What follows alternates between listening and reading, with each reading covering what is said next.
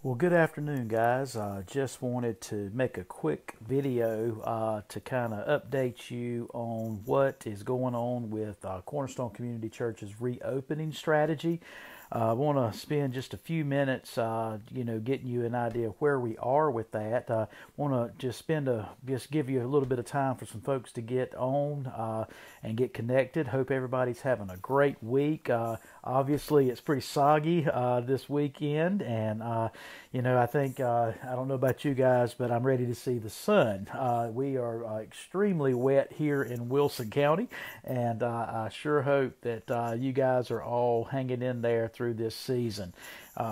Again, just going to wait just a few minutes and give folks time to get on. Sorry we didn't give you any advance warning about we were going to be doing this today, but things are developing quickly, as you might imagine.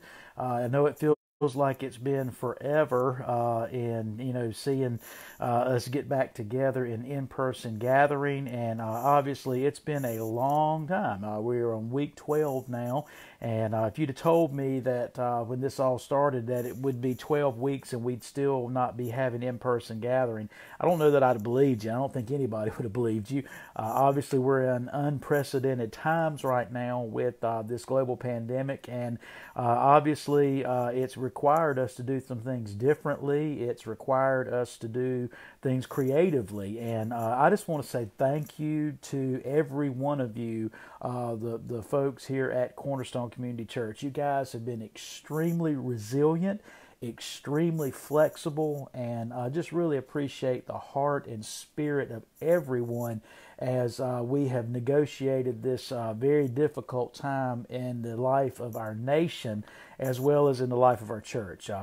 As a state of the church, I would have to say we're doing pretty well. Obviously, we have not had anybody in our church that has been sick with COVID-19. We have had people affected financially, obviously loss of hours, loss of job. But again, even with that, we have seen not a lot of that, but some of that. And so far, so good, though. Everybody seems to be taking care of one another.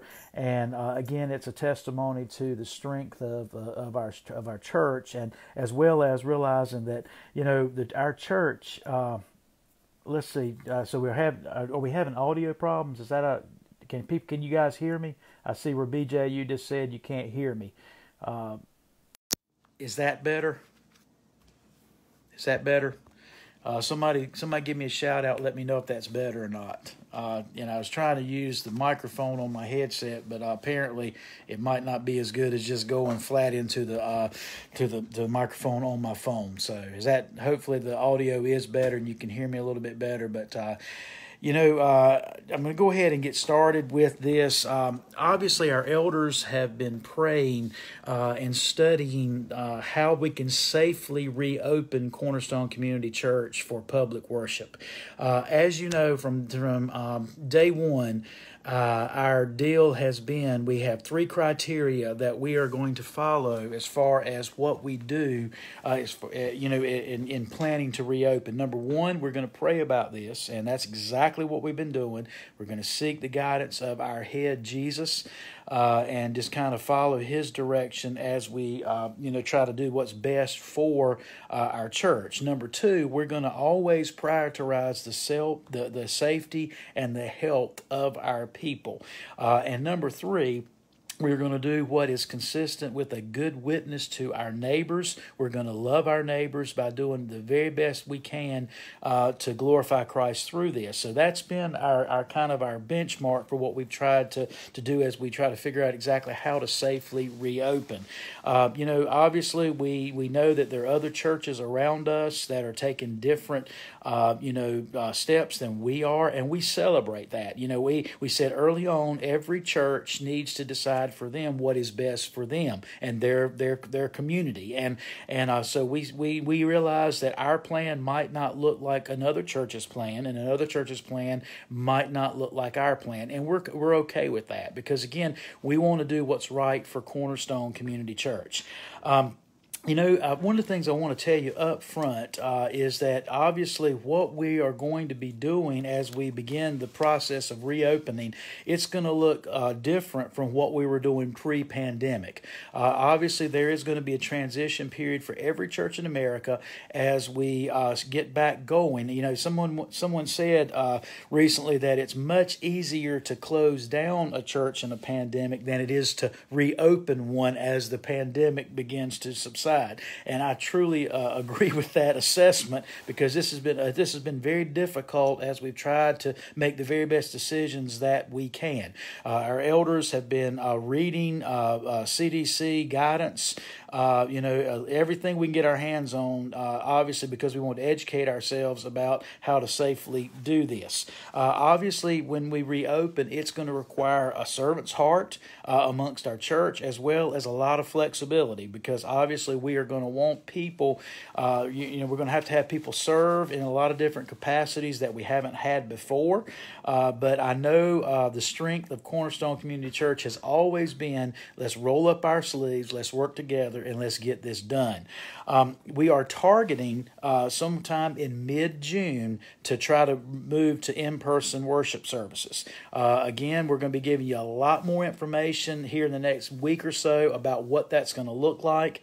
We'll give you a little bit more information on the exact date that we are going to be doing this. With this, however, we are going to continue our online services.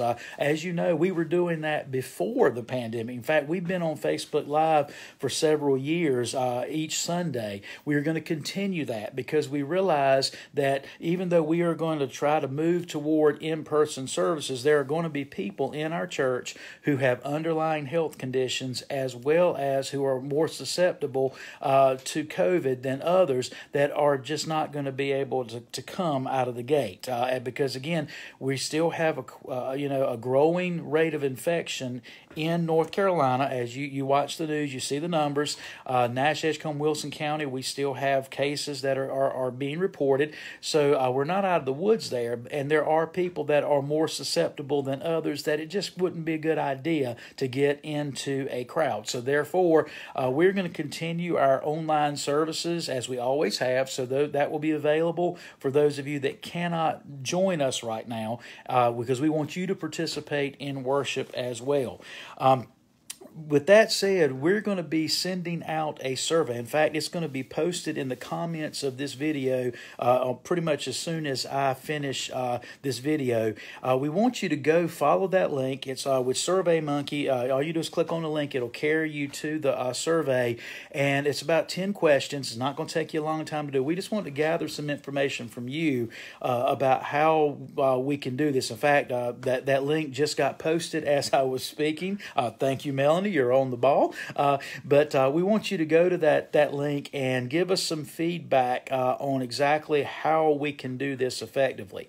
Again, we have got some plans that have been put together, and we're going to be putting those out here very shortly. But we just wanted you to know that in-person worship will be coming back to the Cornerstone Community Church sometime mid-June. Again, we're going to do this safely. We're going to do this the best way that we can. I've been playing around in the sanctuary. Those of you who believe that I am somehow, fascinated with chairs, you would really get a kick out of this. We've, been moving some chairs around just to try to see how we could accommodate, how many people we could accommodate with social distancing and whatnot. And, so we've been doing that. And so there have been lots of things that have been going on behind the scenes as we prepare to move toward in-person worship. Again, we just ask for your flexibility. We ask for you to please realize that things can change rapidly. Obviously, if this season has taught us anything, it's taught us how fluid everything really is, because it seems there is a lot of moving targets. They'll say one thing, and then 2 days later they'll say something else. So we realize this is a fluid situation, and we're doing our best to negotiate that. But also, we want to get back to in-person worship as soon as we can, because we truly, truly miss being together in one place. That said, remember the church is going well. The church is flourishing in this season because the church is not a building. But now let's not minimize how important it is for us to be together. Just because the church is not a building doesn't mean it's not important for us to get together to worship. And so we're looking forward to renewing those bonds of fellowship in that way.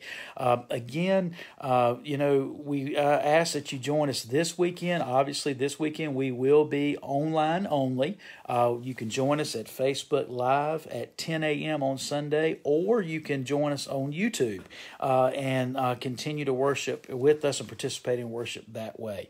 Obviously, if you have any questions, don't hesitate to post them on this video, as well as you can contact your shepherding elder. They'll be glad to talk with you about any questions that you might have about this. Again, we appreciate your patience. We appreciate your support. Our church has shown amazing unity around all this. And guys, let me speak to that before I close out. Yes, there are a lot of different opinions about a lot of things concerning this pandemic. And, I've seen, unfortunately, a lot of conflict within the evangelical church in America. You got churches vilifying each other because they're taking different approaches to this pandemic. And I want to say this without reservation. Cornerstone Community Church will not engage in that kind of rhetoric because it's not helpful. It's not edifying to our community. It does not glorify Christ. And we will not vilify another church simply because they are taking a different approach to this than we are. Also, inside of our church, we're going to love each other even as we might disagree about the level of safety that we're going to try to promote. Obviously, I have absolutely no question about the quality of the people and disciples we have at Cornerstone Community Church. Truly, this is a place where people love one another, and I truly believe that our church will shine through this. I believe that we will all do what is necessary to love our brother and to make sure that every one of us is doing what we can to keep everyone safe, but also to glorify Christ. Again, I thank you so very much for checking this out, and this is going to be posted, so please, if you know folks who weren't able to tune in, didn't see it, please have them go to this and check it out. We're also going to be emailing the link to the survey as well as posting it on our other social media platforms. So please know that plans are at work in getting in-person worship going again at Cornerstone Community Church. Thank you so much for tuning in, and I look forward to hearing the feedback from you so that we can all have a collective voice in how we approach this really important season. God bless you guys. I hope you have a great rest of your weekend.